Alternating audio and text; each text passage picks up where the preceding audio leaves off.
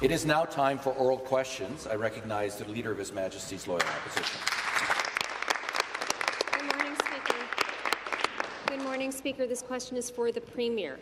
2 weeks ago, this government announced a bill to remove tolls on all the highways that don't have tolls, while keeping the tolls on the one highway that has them. In promoting the bill, the Transportation Minister said people are, quote, feeling the pinch in their wallets. The last thing they need to see is another unnecessary fee or toll coming their way. So with this in mind, Speaker, and to the Premier, will the government support our motion this afternoon to remove tolls for truck drivers using Highway 407? To respond, the Minister of Transportation. Mr. Speaker, there are only two parties that have ever introduced tolls on the highways, and that was under the NDP government and the previous Liberal government, Mr. Speaker. Everything that we do as a government in this House has been to keep costs low, whether that's fighting the carbon tax, Mr. Speaker. The carbon tax can cost long-haul truck drivers $15,000 to $20,000 a year. That's money that could go to their families to put more food on their tables, that could put them through school. Mr. Speaker, this is about supporting truckers. They want us to build Highway 413, and they sent a strong message to that member and the previous Liberal government about their inaction to build infrastructure across this province. That's why we will continue to keep costs low, fight the carbon tax, and build Ontario. The supplementary question. Speaker, I'm just going to bring it back to the issue that I asked the question about, which is Highway 407, which is completely underused, Speaker. You could land an airplane on it, and I mean literally an airplane landed on it, right in the middle of the day with no problem. The highway is underused because the tolls are too high, and in fact, the private operator set the tolls so high, the ministry was going to have to charge over $1 billion in congestion penalties, but they never collected it. So my question back to the Premier is, why did the Premier let the private 407 operator keep that $1 billion instead of using it to bring down these sky-high tolls? Minister of Transportation. Mr. Speaker, when that member and the previous Liberal government had an opportunity to remove tolls on the 412, 418, what did they do? Absolutely nothing. In fact, Mr. Speaker, when our government put forward in our budget the opportunity for that party and the previous Liberal government to support our move to reduce tolls and remove tolls off the 412 and 418, what did they do? They voted against that motion and against those measures, Mr. Speaker. They don't care about truck drivers. They don't care about drivers, Mr. Speaker. We want to build Highway 413. We actually even put forward measures to reduce the gas tax by close to 10 cents a litre. And what did that member do? They voted against that cost-saving measure for families. It's about putting more money back into the pockets of hardworking families, whether it's fighting the carbon tax, reducing the gas tax, Mr. Speaker. We will continue to support families and support drivers across this province. Final supplementary. Actually, the NDP campaigned for years to remove the tolls on the 412 and 418, and we're proud we were able to get them removed. But why stop there? Why stop there, Speaker? It can cost a trucker as much as $60 per trip. Meanwhile, Highway 401 is sitting there, is overused. Commuters are stuck in traffic. The NDP, truck drivers, transportation experts, environmental advocates have all called on the government to remove Highway 407 tolls for trucks. Getting some trucks off Highway 401 and onto the 407 is better for truckers, and it's better for all the drivers, too. It's a common sense change, but I'm hearing a lot of excuses from across the other side. So, Speaker, why is the Premier so afraid of taking on the private operator of Highway 407? Members, please take their seats. Minister of Transportation. Mr. Speaker, every step of the way we've been there for truck drivers, whether that's about supporting and building the 413, whether it's about removing tolls on the 412, 418, whether it's about reducing or fighting the carbon tax. In fact, that member could make a phone call to her federal counterpart and ask them to support this government's position to reduce costs for truckers. Not only truckers, but everyday drivers, Mr. Speaker, that are punished by this carbon tax for just taking their kids to work or going to school. Mr. Speaker, this side of the House will continue to support measures that put more money back in your pockets, but we'll also continue to support measures that will build critical infrastructure like the Highway 413 that we so desperately need. I asked that member to come visit ridings in Brampton and Mississauga so they can see firsthand the gridlock. We're seeing record population growth. We need more highways and we need new highways, and that's why we're going to build Highway 413. The next question, the Leader of the Opposition. I'll point out that that's going to take 10 years, billions of dollars, but they could do something to provide relief tomorrow. Speaker, last week we asked the government about their decision to give a multi-million-dollar contract to PricewaterhouseCoopers to develop a digital tribunal system without allowing any other company to compete for the contract. We know that the NDP government in BC has been able to deliver results, but this government should know that we can't copy and paste a digital tribunal system from BC to Ontario, and in fact, their system is far less complex than our landlord-tenant board. So there was no question that this project required a Made in Ontario plan. So to the Premier, why did your government let this project proceed without ensuring it would be compatible with the needs of Ontarians? The Attorney General. Thank you, Madam Speaker. I sent the letter over to the Leader of the Opposition last week, and I don't know if she read it, but it's pretty clear in there that this would be a transformative change for us built on the BC experience. And very clearly, Mr. Speaker, I mean, it was in the 2021 budget twice, Mr. Speaker, if they cared to read that. Mr. Speaker, I doubt they read the budget. They voted against it. We are enhancing services for the public, Mr. Speaker. We are making sure that people have access to fair and timely matters. We were left with an entirely broken system by the Liberal government, Mr. Speaker. We actually had to hand-bomb notices and do things manually because the system failed that we inherited from that Liberal government supported by that NDP government, Mr. Speaker. Supplementary question. Speaker, despite what the government says about where this idea came from, we have learned that Ontario was well on its way to developing our own digital system prior to giving PwC a sole-sourced contract. There were already years and millions of dollars, in fact, invested, Premier, into a Made in Ontario digital platform that was planning to launch in 2019. But that project was thrown out. And the government hasn't given any reason to justify why. It seems like they use this just as another excuse to line the pockets of a private company. So back to the Premier, given the skyrocketing costs of this contract, now at least $26 million and counting, did the government and Ontario taxpayers save any money by abandoning the original project? The Attorney General. Thank you, Mr. Speaker, and I'm not going to take business acumen or advice from the NDP, Mr. Speaker, about how you get things done.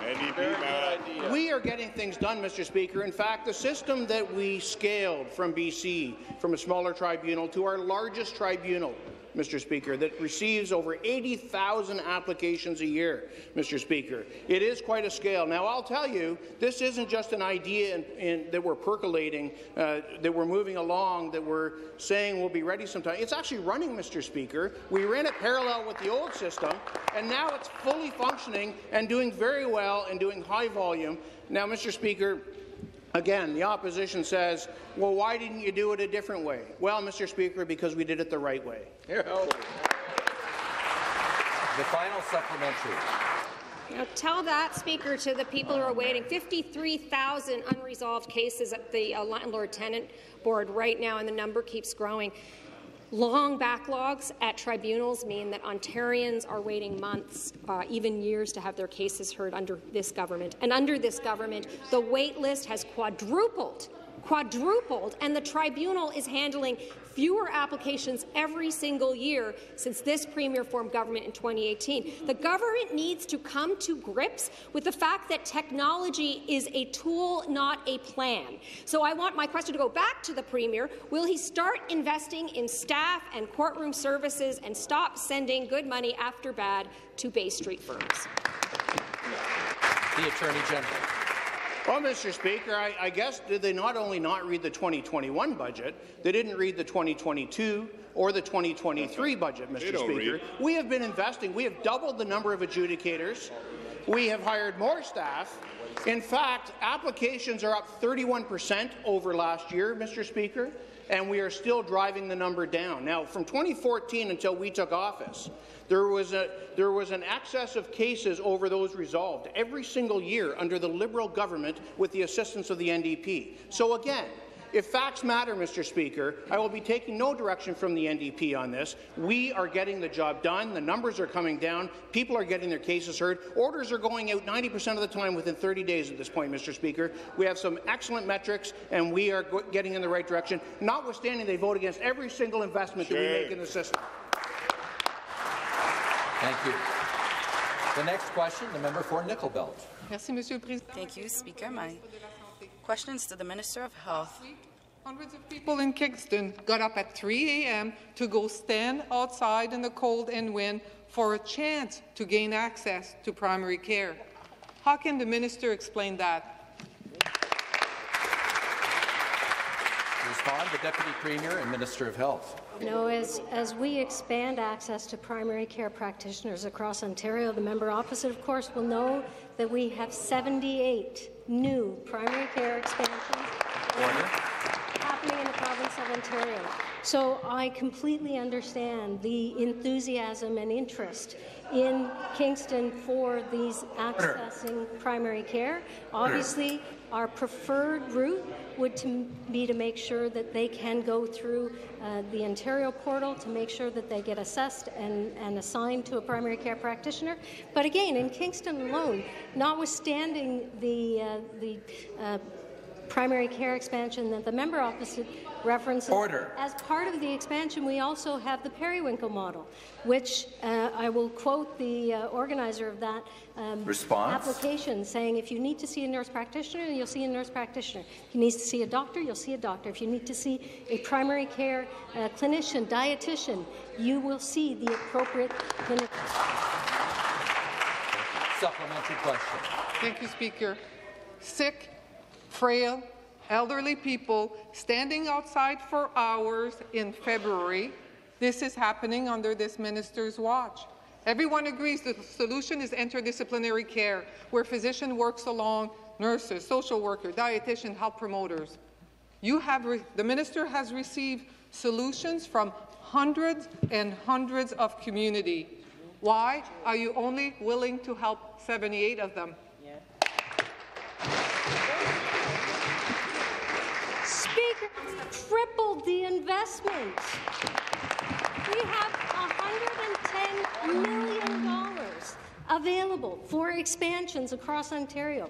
We are making sure that people get access to primary care, multidisciplinary teams in the province of Ontario. You know, with the greatest respect to the opposition, to suggest that you can just open up and say, go ahead and hire. We need to do the work, and we have done the work with the Minister of Colleges and Universities, expanding the number of seats available for training nurses, for training lab technicians, for training paramedics, for training nurse practitioners.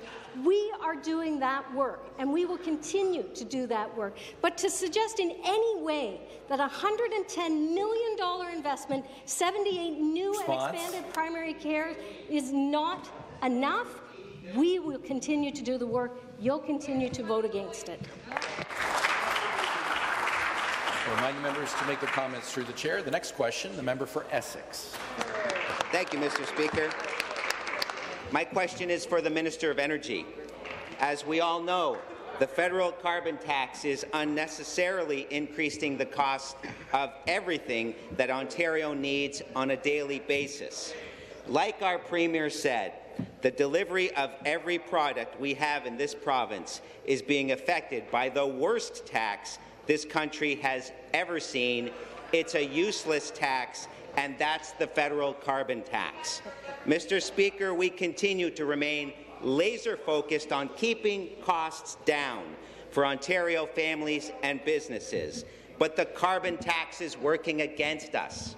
Mr. Speaker, can the minister please explain how the carbon tax is driving up costs for Ontarians' everyday life and what we need to do to keep costs down.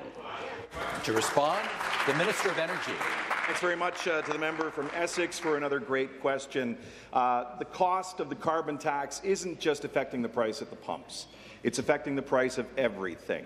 And the Minister of Agriculture certainly knows this. It's affecting the price of the farm gate because the farmers are putting fuel in their tractors, the farmers are using fuel to dry their grains, the transportation it takes to get those products to the food terminal, to the grocery store is driving up the cost of everything, Mr. Speaker. You know, last week we had a debate here on energy costs, and the NDP expressed their fake concern about the cost of energy, Mr. Speaker. We know that in 3 weeks' time, the federal government is going to be increasing the carbon tax by another 23%, Mr. Speaker. If members of this legislature wanted to make a difference, they'd phone their buddies Jagmeet and Justin, and they would put a pause on that federal carbon tax on April. Supplementary. Thank you, Speaker, and thank you to the Minister for his response. This is exactly why our government spoke up about the carbon tax and why we fought it tooth and nail all the way to the Supreme Court of Canada. It's ludicrous that the federal Liberals intentionally disregarded the welfare of most people in Ontario by blatantly ignoring how the carbon tax is leading to increased home energy costs. Speaker, the most concerning part is that it's only going to get worse from here. The federal government and the opposition Liberals and NDP want to nearly triple the tax by 2030. That is unacceptable. Speaker, can the minister explain why Ontario families cannot afford the tax increases that the Liberals and the NDP want to foist on the hard-working people of Ontario? Minister of Energy. Mr. Speaker, thanks again to the member from Essex who really cares about making sure that people in his riding and across the province can afford to eat at the end of the day. You know, during his question, we just had a member from the NDP say, get over it. Get over the carbon tax, Mr. Speaker. There's one party in this legislature that actually cares about affordability, whether it's decreasing the cost of the gasoline tax, whether it's removing tolls from our highways, or taking away the license fees on our plates, Mr. Speaker. There's one party focused on driving down the cost of living, and it's Premier Ford and our Progressive Conservative Party. Now, it's real simple. It's real simple. April 1st is coming. The federal carbon tax is set to rise again by 23% in just over 3 weeks' time. Will the members of the NDP, will they just say get over it, or will they call Jagmeet, and will they demand that Justin Trudeau put a pause on that federal carbon tax so people can afford to live in our country?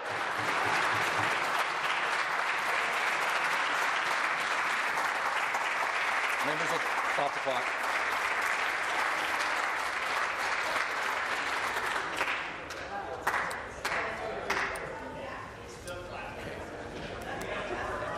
Order.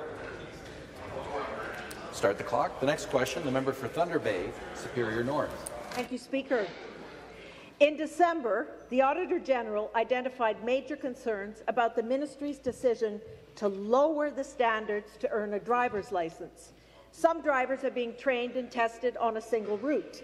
Drivers with repeat suspensions, if not required to retrain, are responsible for 6 times the rate of fatal collisions. The Attorney General's report is clear. A lack of standards and oversight at drive test centres is leading to an increase in serious accidents. Minister, when will you return drive test requirements to their previous higher standard? Minister of Transportation. Mr. Speaker, our government takes the safety of all road users very seriously, and Ontario has the safest roads in all of North America due to the many measures that we have put in place to ensure that our roads remain safe.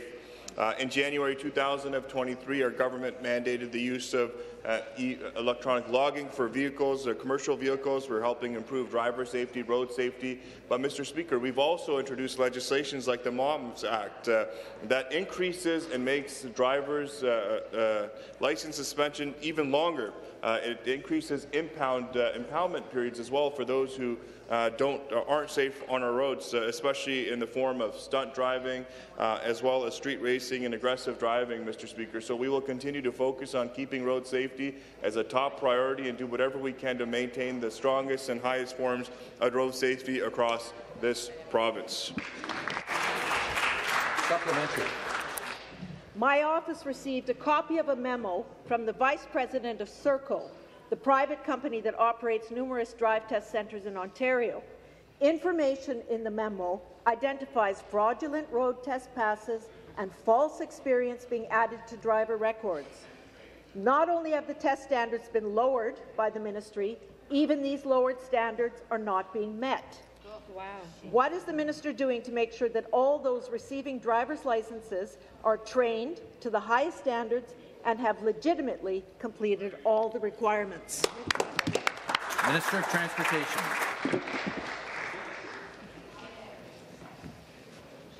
Mr. Speaker, our government has maintained the strongest forms of road safety across this province and across North America. Actually, when you look at Canada and the entire country, we have the strongest and most strict measures for G licensing in this province in Ontario, and that's because of our commitment to road safety and our commitment to ensuring that we have safe roads, Mr. Speaker. And that's why we continue to even introduce pieces of legislation like the MOMS Act, which will increase suspensions and penalties on those who are not safe. So if you're stunt driving or street racing, we will ensure that your vehicle is impounded and that you are also charged for those incidences, Mr. Speaker. And I would like to state that for the members here, that those individuals, when they had an opportunity to be stronger and support measures on road safety, didn't support them. They didn't vote to increase and lengthen suspension periods on those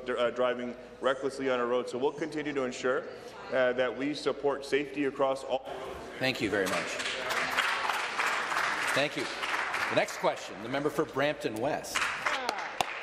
Thank you, Mr. Speaker. My question is for the Minister of Transportation. At a time when the cost of living continues to rise, the federal government is making things worse with the punitive carbon tax. Residents in Brampton West tell me life is becoming more expensive, particularly as the carbon tax pushes up the cost of fuel.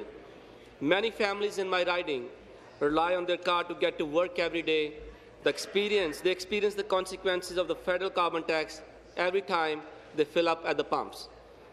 This carbon tax is unfair, and it is hurting the hardworking families and individuals across the province. Mr. Speaker, our government must continue to provide support and relief for Ontarians, especially at a time when the federal government is turning its back on us. Speaker, can the minister please tell the House what our government is doing to help ease the carbon tax burden for the people of this province? Minister of Transportation. Thank you very much, Mr. Speaker, and to the member for Brampton West on his advocacy against this carbon tax, Mr. Speaker.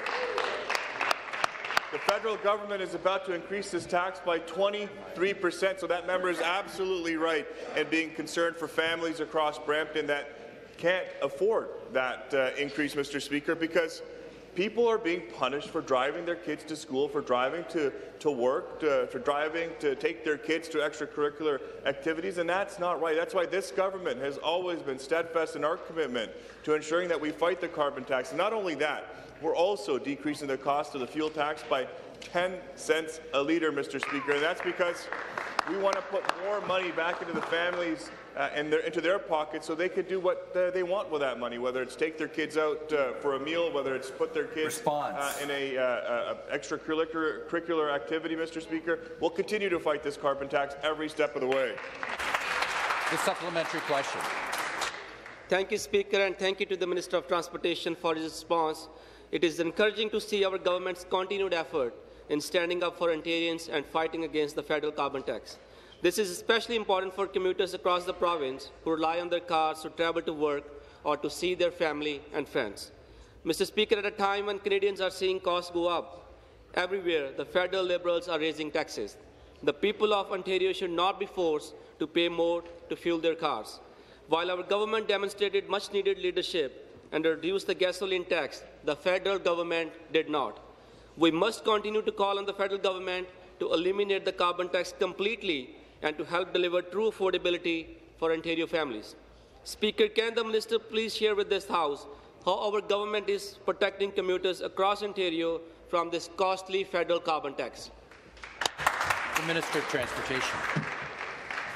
Thank you, Mr. Speaker. It's clear that the federal Liberals are completely out of touch with the concerns of residents, especially in places like Brampton and Mississauga and all across this province, Mr. Speaker.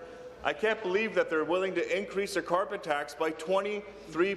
This is not something the families of Brampton across this province can afford right now. But not only that, they have a federal environment minister that says he doesn't want to build any more roads or highways, Mr. Speaker. We're seeing record population growth. That's why we're ensuring that we're making those investments not only to fight the carbon tax, but to build roads, to build highways. But on top of that, we're reducing the cost of gas by 10 cents. But on top of that, we're also making sure that we fees on photo cards and also on driver's licenses, Mr. Speaker.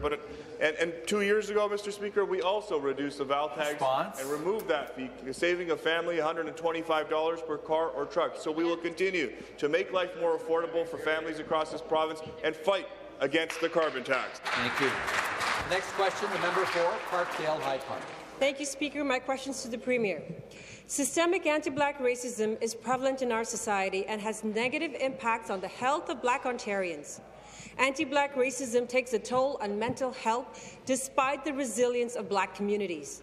Black community organizations such as Taibu and Tropicana Community Services have asked Ontario to recognize the first Monday of March as Black Mental Health Day to raise awareness and highlight the impact of anti-Black racism on mental health.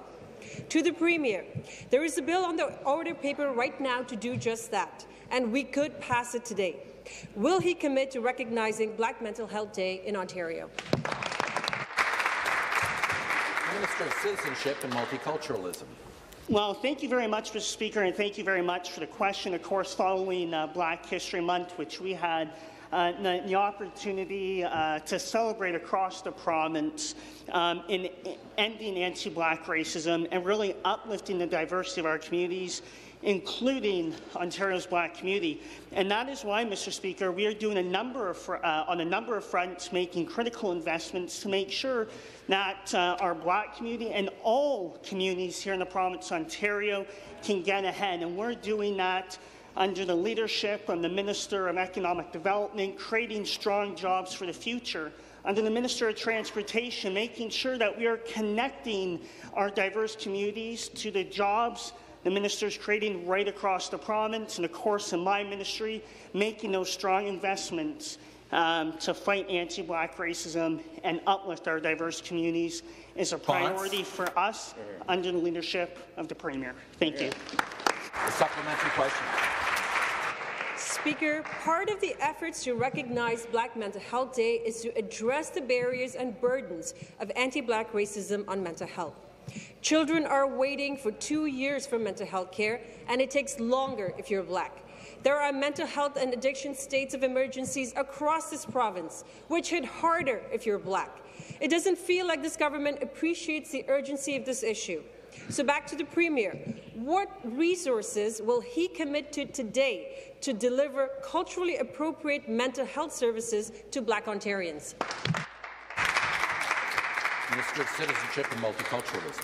Well, thank you very much. Again, Mr. Speaker, under the leadership of the Premier, we have been making strong investments as a government in combating anti-Black racism and raising up our Black community. That is why, particularly, I'd like to reference our anti-Black racism strategic plan, or the anti-racism strategic plan of the province, where we invested $132 million in combating racism in all its form, but particularly around economic development, supporting children and youth, specifics, anti-racism, anti-hate initiatives, as well as policy and accountability measures. across 14 ministries. Mr. Speaker, making sure that all Ontarians can succeed is an all-of-government approach, and we will continue to do just that. Thank you. Thank you. The next question, the member for Guelph. Good morning, Speaker. My question is for the Premier. The Get It Done Wrong Act will make the affordability and the climate crisis worse. Imposing expensive sprawl on the municipalities will increase property taxes to line the pocket of land speculators. It will force young people into long, expensive commutes just to find a place to rent, let alone a home to own. That is why Greens are working so hard to legalize housing, creating more choices and more opportunities for first-time homebuyers to buy homes they can afford in the communities they love. Speaker, will the Premier stop avoiding debate on housing solutions and get it done for people, not speculators, by supporting my bill to end exclusionary zoning and legalize homes that people can afford in the communities they love? To reply, the Minister of Municipal Affairs and Housing. Thank you very much, Mr. Speaker. Look, we have, from day one, we have been focused on building more homes for the people of the province of Ontario. What you hear typically from the opposition parties are more obstacles being put in the way of actually getting more homes and more shovels in the ground, Speaker. Just like all around him, he is surrounded by a former Liberal caucus that did just that. They put obstacles in the way of building more homes. What we're seeing now with us, housing supply actions plans, which see rental housing starts at their highest level ever in the province of Ontario. And over the last 3 years, Mr. Speaker, we are starting to see new housing starts increase and increase. And this is despite the high interest rate policies of the federal Liberal government, the high carbon tax policies, which are putting so many people out of the market for that new home, Mr. Speaker. So what we're going to do is return the dream of home ownership to the people of the province of Ontario by getting more shovels in the ground, reducing costs and removing obstacles. Supplementary question. Speaker, respectfully, people are sick and tired of waiting for this government to put forward housing solutions that work for ordinary people, not speculators. Let's look at places that are succeeding. Guelph is on track to meet its housing targets. Kitchener has exceeded their housing targets. Both have legalized fourplexes and elected Greens, by the way. If just 18% of existing single-family homes became a fourplex, that would be 2 million homes, Speaker. But that requires putting affordable homes ahead of speculators. So, Speaker, I'm going to give the minister an opportunity today. Will the government say yes to legalizing housing, yes to fourplexes across the province? The Minister of Municipal Affairs and Housing. Thank you very much, Mr. Speaker. Mr. Speaker, when I look at who's getting the job done, I see Conservatives across the province of Ontario who are getting the job done. I was very happy to be in Brampton, Mr. Speaker, where they smashed through their housing target. I was very happy to be with the Minister of Long-Term Care when we were in Stouffville, because Stouffville not only smashed through the target, 239% over the target, Mr. Speaker.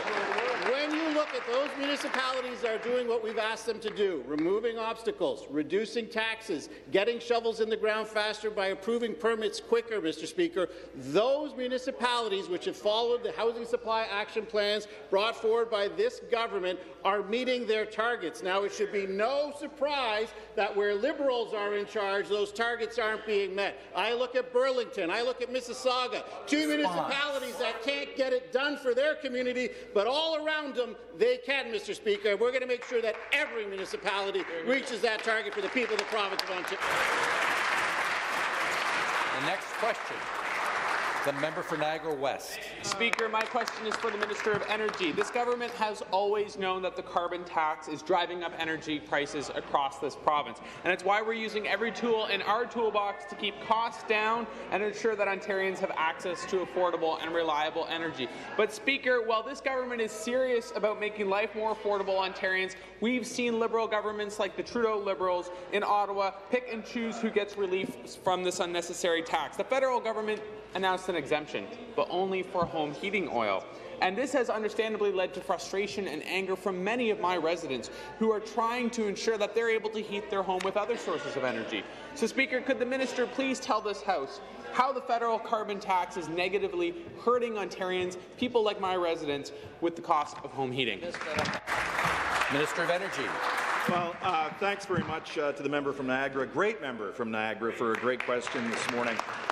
The federal Liberals obviously have come to the realization that their carbon tax is driving up the cost of home heating for people, but only in Atlantic Canada. We need them to understand that the federal carbon tax is hurting people right across the country. Now, we know where the Liberals stand on this. They're heckling me right now, and we know their leader, Bonnie Crombie, is in full support of the federal carbon tax, and some members of their caucus are in full support of this carbon tax because they've stood up in this legislature and said the people of Ontario are better off with the federal carbon tax than they would be otherwise, Mr. Speaker. It's unbelievable that the Liberals in Ontario, who drove people into energy poverty for 15 years, are letting their friends do it again in Ottawa and making life unaffordable, not just for the folks in Ontario, but for the folks right across this country. It's time.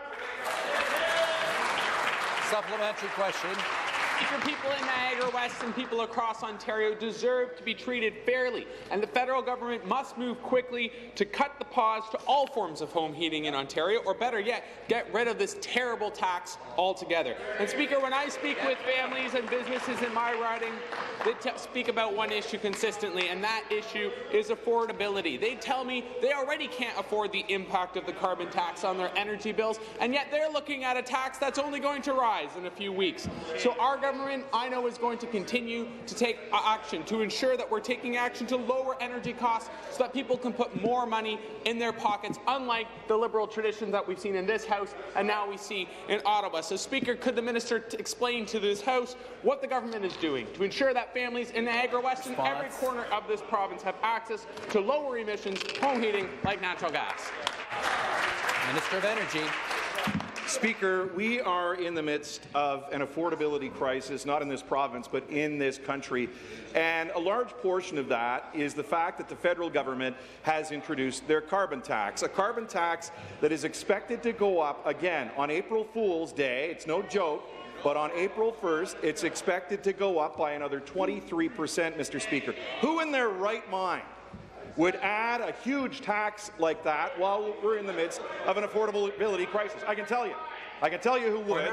It's Liberals. It's Liberals in Ontario. It's Liberals in Canada, supported by the NDP, Mr. Speaker. Now, they stand in the House from time to time and say they're on the side of the people of Ontario, but when it really matters, how do they vote, Mr. Speaker? They should be picking up the phone today, calling Jagmeet, calling Justin, and saying, hit a pause on the carbon tax. It's only going to make life in Ontario. Thank you. The next question, the member for St. Catharines. Thank you, Mr. Speaker. My question's to the Minister of Health. When we tabled a universal contraception motion, you deemed extending coverage to women over 25 as not resource-worthy. Yet, now with the federal commitment, the landscape has changed. Research underscores that universal access is pivotal for reproductive justice and economic efficiencies within healthcare. As we near International Women's Day, will this government back this transformative policy championing gender equality by endorsing universal contraception for a fairer, healthier Ontario? Right on. Deputy Premier and Minister of Health. Thank you, Speaker. So as the member opposite knows, of course, Ontario has a very robust system in place with OHIP+, but I'm going to speak specifically to the federal pharmacare announcement because, frankly, it is very, very thin on details. When I spoke to the federal minister on Wednesday evening, I asked very specific questions because we all need to understand how this impacts an existing program that is happening in the province of Ontario. As the member knows, we have made some announcements specifically related to diabetes and our youth. So I want to make sure that the program that is coming in from the federal government, if it is ultimately approved and passed, is not, in fact, not going to negatively impact the people of Ontario who have a very robust system right now. And a supplementary question. Thank you, Speaker. Back to the minister. Wait and see? Wait and see from this government means ignoring Ontario's needs. Last year, we championed free contraception, highlighting what it means for so many women in Ontario, in health, in gender equality, in affordability. Right. Despite the initial nods, the minister wait and see turned into outright rejection. Shame. With national pharmacare on the table, this wait and see stance signals a dismissal of reproductive justice for women's rights. Will this Conservative government finally prioritize Ontarians' well-being by committing to universal health care, including contraception today? There you go. Members will please take their seats. Minister of Health. You know, Speaker, that question underlies exactly why the people of Ontario do not entrust their faith in the opposition and the NDP. I am not, and our government is not, going to make decisions based on headlines leaked by Jagmeet Singh. Yes. We are going to get the details. Order. We are going to make an assessment based on what is already existing in the province of Ontario. Order. And I don't know if the member understands, but we have individual bilateral discussions that have to take place in order for this program to proceed. Order. And we will do that Opposition, with come to all order. of the facts and all of the details, because, Speaker, on this side of the House, facts matter. Order. Order. The next question, the member for Don Valley East. For the Premier, Mr. Speaker, in Ontario, we have three branches of government: legislative, executive, and judicial. The legislative branch is, of course, all of us. The executive branch includes the King, represented by the Lieutenant Governor, the Premier, and the Executive Council. And the judicial branch is an independent system of courts that interprets the law and applies laws while protecting the rights of citizens. Mr. Speaker, the Premier can't seem to grasp a concept that even grade 5 social studies students have mastered by the time they come here for their tours at Queen's Park. He calls his appointment of 2 former senior staffers to the Judicial Appointments Advisory Committee democracy. But this is a power grab and nothing more. It's the Premier tightening his grip, a shameless move that strong-arms the judicial branch for political gain and rewards friends. What else is new? Mr. Speaker, without quintupling down, will the Premier tell us the real reason that he thinks 2 former staffers are more qualified to choose our judges than nonpartisan legal experts? Order. The Attorney General. Mr. Speaker, and you know, that is the quintessential Liberal arrogance, Mr. Speaker. Condescension telling us how the system works. Well, you know, Mr. Speaker, yeah, it is mansplaining. Thank you. Now, Mr. Speaker, look, Mr. Speaker. Soft on crime. The way that it works is the people vote for who they want to have govern, Mr. Speaker. And that's what they did. And that's why our government is sitting here and they are sitting there, Mr. Speaker.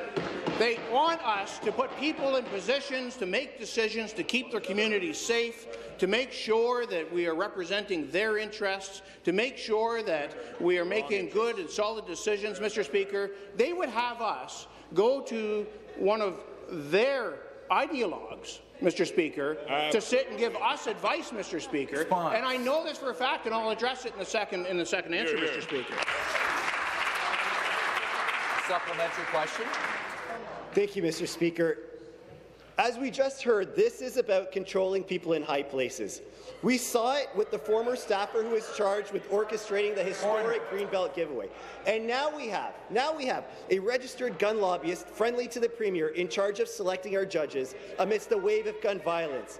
Mr. Speaker, life really is stranger than fiction. The judicial branch administers justice by applying our laws, not by bending them to a political party's will. Because anyone could find themselves in criminal court someday, even the Premier. Wouldn't he want to know that those judges were chosen for their fairness and not their political leanings? I'm just saying. Mr. Speaker, it sure pays to be a friend of the Premier. Whether you're a developer drooling over the Greenbelt, a private company like Staples, Shoppers Drug Mart, or Loblaws, a buddy in need of an MZO, a compadre connected to for-profit health care, the Premier always has a friend in mind. Mr. Speaker, will the Premier ever stop working for his friends and start working for Ontarians? The Attorney General.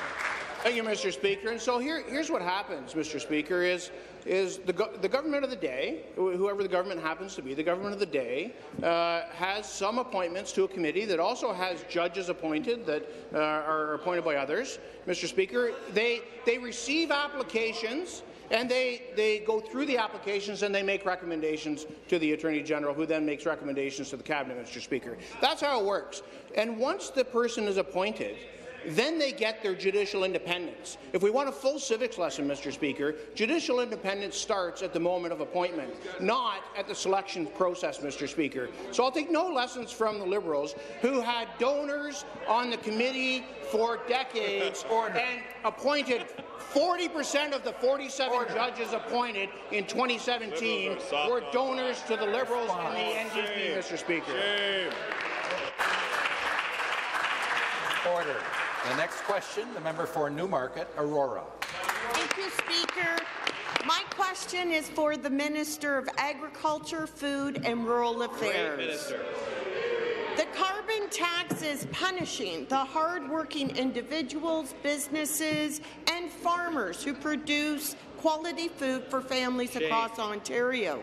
Since its introduction, production costs for farmers, greenhouse growers and food processors have increased significantly. The delivery of every single consumer good in our province, particularly fresh and processed food, is being impacted by this punitive tax. It is driving up the cost of transporting inputs like seed, fertilizer and packaging, to the cost of transporting fruits and vegetables to market. Speaker, can the minister please explain what impact this harmful and regressive tax is having on our agricultural sector? That's a great question. Minister of Agriculture, Food and Rural Affairs. Thank you very much to the member from Newmarket Aurora for that question. It shows she's caring, and I need a voice. Don't take my time on me right now, because I have much to say. Okay, very good. The member from Newmarket Aurora is absolutely spot on. It shows she's connected and she cares about what's happening in her riding.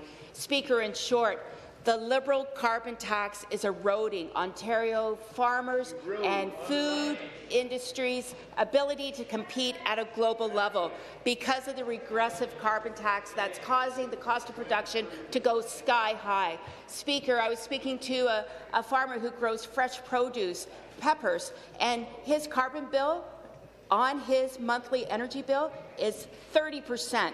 30% of his energy bill goes to the carbon tax. I spoke to a grain company in my riding of Huron-Bruce, and for the month of November, wait for this, Speaker, his costs were almost $200,000. The carbon tax cost that one business. Thank you. Thank you. Supplementary question. Thank you, Speaker, and thank you to the minister for that response. And it is clear that the federal carbon tax is hurting farmers in our province. Many of them are being forced to pay thousands of dollars more in natural gas bills. Speaker, Ontario's hard-working farmers deserve better. Unlike the opposition, NDP and independent Liberals, our government recognizes the adverse effects this harmful tax is having on communities across Ontario. We need all members of the legislature to join us and call on the federal government to end this tax. Speaker, can the minister please explain what impact the carbon tax is having on so many farmers and families in our province? Minister of Agriculture, Food and Rural Affairs. Very much. Rural Ontario is home to 2.5 million people, and economists are saying as the carbon price rises, so will the cost of food. And ladies and gentlemen, not only the cost of food, but the cost of energy. You know, the fact of the matter is on our farm, in our house specifically, the carbon tax has gone up, caused our home heating bill to go up 17%. And furthermore, the Minister of Energy said April 1st it goes up again. Well, get this. As of April 1st, home heating is going to go up 15 cents per metric ton of heat. And I'm going to repeat that so I get my numbers right. As of April 1st, there's going to be an additional 15 cents per cubic meter for natural gas. And Response? the gas at the fuel pump is going up 17 cents per litre. That's going to affect all of Ontario. And I dare that member opposite from the NDP who said get over it, come out to a farm. Thank you. Thank you very much. Thank you. The next question, the member for Timiskaming, Cochrane. Thank you, Speaker. My question is to the Minister of Health. Northerners often have to travel to get access to a specialist. We get that. There's lots of big hospitals down here. We get that. To make healthcare equitable, something called the Northern Health Travel Grant exists. So we often have to travel hours, and we get reimbursed for a hotel room if we have to travel too far. The reimbursement is $100 per night. I would ask the Minister of Health, could she give me a list, or any of her colleagues, of hotels in the actually around here, where you can rent a room for $100 per night? Deputy Premier and Minister of Health. Thank you, Speaker. So the member opposite knows that the Northern Ontario Travel Grant is part of a suite of programs that we ensure people have access to health care when they need, in particular, specialists. But we are also building additional primary care in Northern Ontario, in Eastern Ontario, in Southwestern Ontario, in the Niagara region. We want to make sure that people have that access. And the other piece that we are working on to ensure that the primary care piece is absolutely critical is making sure that we are expanding programs like the Orange Air Ambulance. Not only are we replacing our fixed-wing fleet, but we are adding an additional 4. Why? Because we want to make sure that people in Northern Ontario, in Southern Ontario, have access. Another piece that the member, of course, would be familiar with is an expansion in our MRI programs, ensuring that hospitals that have never had an MRI finally have that program in their facility so that they can... Supplementary question. Thank you, Speaker. In the Minister's own words, facts matter. And the fact is, it's impossible to rent a hotel room anywhere close to a major hospital for $100 a night. So right off the bat, Northerners don't have equal access. Furthermore, the travel costs do not, which are subsidized by the grant, nowhere come close to what the actual costs are. Yet this government refuses to change the Northern Health Travel Grant. My question is, why? Why don't Northerners deserve equitable access to specialists in the province? Take their seats. Minister of Health. In fact, we have made some changes to the Northern Travel Grant. One, of course, is making it easier for people to receive those remunerations and expenses covered by allowing online access. There's more to do. We absolutely acknowledge that. But would the member opposite also agree that expanding access to primary care, expanding access to MRIs, expanding access to CT scanners in community is an important piece to ensure that people do not have to do the travelling that historically they have had to do because previous governments did not make those investments in community? Thank you, Speaker.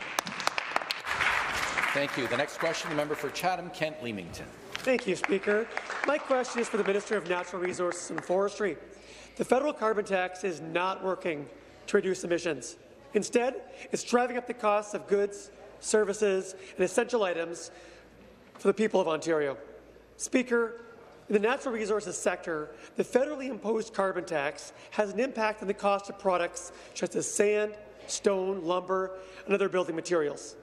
Not only does it make raw materials more expensive, but it also affects the entire supply chain, resulting in higher costs for everyone and everything.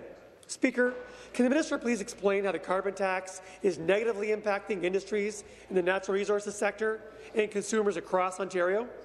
Good question. Minister of Natural Resources and Forestry. Thank you very much, Speaker, and thanks to the member from Chatham-Kent Leamington for the question. I've had the opportunity to speak about this before, but let's focus on the aggregate sector today. Let's focus on every load of gravel that is needed to build Ontario, to build hospitals, to build schools, to build communities. We absolutely have to have that aggregate, and every load that comes out of every pit, every quarry is subjected to carbon tax, and it's driving up the cost, Mr. Speaker. Here's a quote from Ontario Sandstone and Gravel. Politicians can't have it both ways. If they support affordable housing, they must support sand and gravel. If they support new schools, hospitals and roads, they need to support sand and gravel. Speaker, we urge the federal government to end this tax. Another doomsday is coming on April 1st, and it's going to make everything more expensive. And we ask the members opposite, do the same. Response. It's easy. Do the same. Make the ask. Do what's right for Ontarians so we can build Ontario. Supplementary question. Thank you, Speaker, and thank you to the Minister for that response. Aggregate businesses like Erie Sand and Gravel and Leamington are adversely impacted by the federal carbon tax. I hear it. I see it. The carbon tax has contributed to higher fuel prices and higher shipping prices. Speaker, industries in the natural resources sector are vital to sustaining and contributing to Ontario's economic prosperity. They need our support now. While the independent Liberal and opposition NDP members continue to support this punishing tax, our government will keep working to make life more affordable for everyone. Speaker, can the minister please expand on how the carbon tax is negatively impacting local businesses around our province? The Minister of Natural Resources and Forestry. Again, Speaker, thank you to my colleague for the question. Our government's supporting job creators and building a stronger Ontario every day. But those job creators, they need help to do that. They need the independent Liberals and all the independents and all the opposition to pick up the phone and call Ottawa and say, this carbon tax does not work for Ontario. The job creators want us to continue to advocate for Ontarians. They want us to make sure that the message is clear, that if we want to build Ontario, the things that we need to do it with are subject to carbon tax, and the price is getting driven up every day. Again, I'll quote my friends at OSGA. Aggregate is a clean industry. The most significant long-term environmental impact of aggregate extraction is trucking. That's why aggregate must be located as close to where it is needed as possible. Response. Mr. Speaker, we again want to build Ontario. We can't do it with a carbon tax on our back that's wrestling us to the ground every day. The next question, the member for Toronto Centre. Thank you very much, Speaker. My question is to the Premier. After a question period this morning, the government can vote for the Gender-Affirming Health Care Act. They can choose to take action. They can choose to save lives. I've never spoken to a single trans Ontarian who believes that Ontario's system for delivering gender-affirming health care is actually working. But during the debate on Thursday, members of this government gave indication that they would not be supporting the bill. Speaker, I hope members of this government all know that by voting against this bill, it means that they're voting against members in their own community. It means that they're voting against constituents. They're probably even voting against members of their own family. Trans and gender-diverse constituents who are struggling to access health care in Ontario need to be treated with the same level of respect as every other Ontarian, Speaker. Speaker, yes or no, will this government state on the public record whether or not they believe that gender-affirming health care is life-saving health care? Members will take their seats. Minister of Health.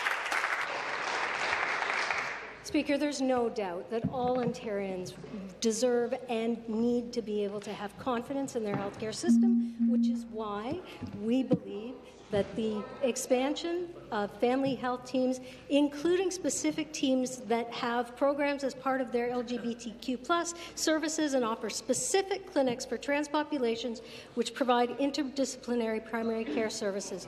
You know, Speaker, we're talking about the member opposite forming a committee. We're actually investing in communities. We're investing in those primary care teams that are providing the services on the ground. And that is critically important to our government to make sure that all individuals in Ontario, regardless of how they identify, get the health care they deserve in the province of Ontario. And the supplementary question. Thank you, Speaker. I'm disappointed by the minister's answer, but I am not surprised. By refusing to acknowledge that gender-affirming health care is life-saving health care, this government is sending a very clear message to trans Ontarians. They don't matter. They don't count. Their lives are not important.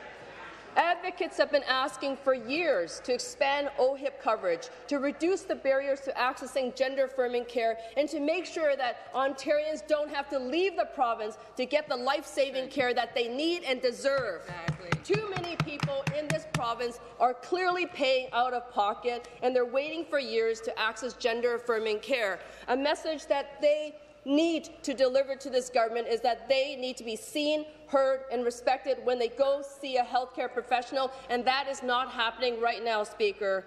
We need to ensure that everyone in Ontario can access healthcare that's free of discrimination and have equal treatment. Speaker, my question to the Premier, to the Minister of Health, is that during the last term they voted for gender-affirming healthcare. This is now the same bill.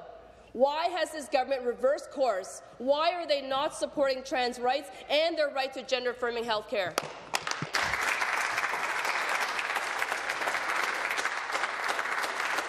To reply, Minister of Health. The member opposite is talking about forming a committee. We are talking about real action that is making an impact in communities across Ontario. Is the member opposite suggesting that the expansions of CHCs, the expansion of community health centres, of family health teams that provide specific service for the LGBTQ+ community is not an appropriate investment? I don't want to keep talking about it. I want to act, and that's what our government is doing. Thank you, Speaker. Thank you very much. That concludes our question period this morning. The member